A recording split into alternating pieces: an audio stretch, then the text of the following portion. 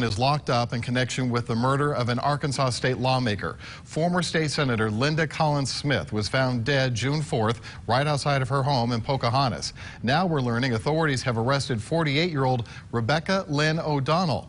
Investigators say O'Donnell worked on the former lawmaker's most recent campaign, and the two were friends, as you can see from that picture. O'Donnell even changed her Facebook profile picture to one embracing Collins following the news of her death.